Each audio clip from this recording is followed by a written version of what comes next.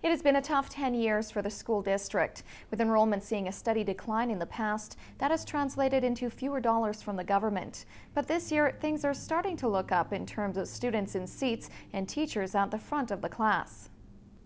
Enrollment numbers are out for School District 57, and things are looking busier in Prince George classrooms. When the numbers go up, it is something that we're quite pleased about, just given the trend over the last decade.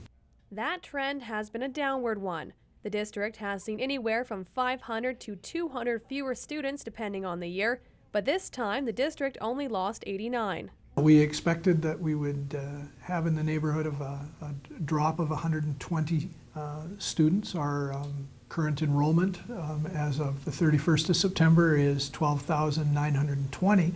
More students also translates into more teachers.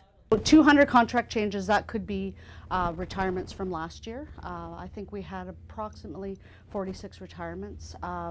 It could mean we had people move from the district, so it could be a matter of many different things, but it does show growth in our school district. Right now in the school district, there are 12,920 full-time equivalent positions. We're always thinking that having teachers in front of kids is the greatest thing that we can have, so more support for our students is what our goal is, and it's all about money. It's all about funding. That funding hinges on the number of students and seats.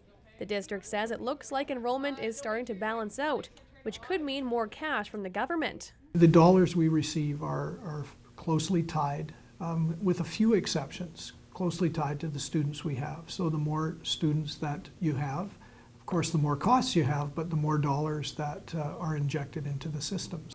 Most of the gains appear to be in elementary schools, but more final totals will be available later this fall. Kelly Linehan, CKPG News.